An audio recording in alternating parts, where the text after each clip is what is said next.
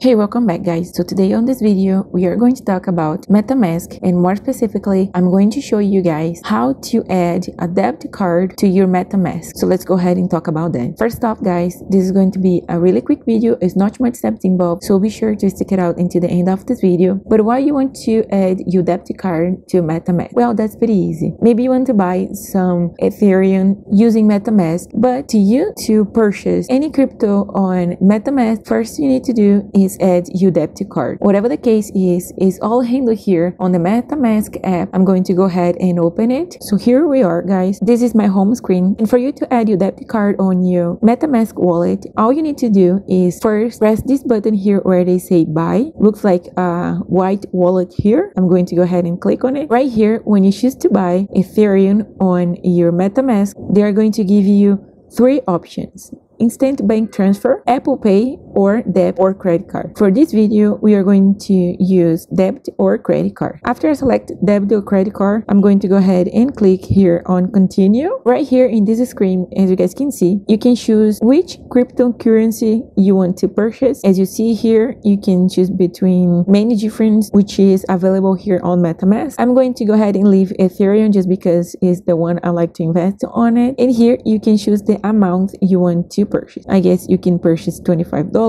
and $10, and looks like the minimum purchase is $6 for Ethereum on MetaMask. Well, that don't really matter. I'm going to go ahead and press $10 here and press done. Right here on my payment method, as you see, is select debit or credit card. So I'm going to go ahead and get quotes. So right here, as you see, they're going to show you how much is going to be on your Ethereum wallet, the price you're going to pay, and the total with all the fees. So to you to add your debit card and purchase cryptocurrency on MetaMask, you're going to go ahead and click here and buy with wire. Looks like they sent me to this website where they say wire. I guess probably it's the company who handled this part of the transaction. And here I'm going to click and authorize wiring to debit my account the money that I select. And as you see here, the total of my purchase is $10, but however, they are going to give me only $5.69 worth with Ethereum, because all the fees they charge you to buy Ethereum with MetaMask. But that's okay for me. If that's okay for you, you're going to go ahead and click this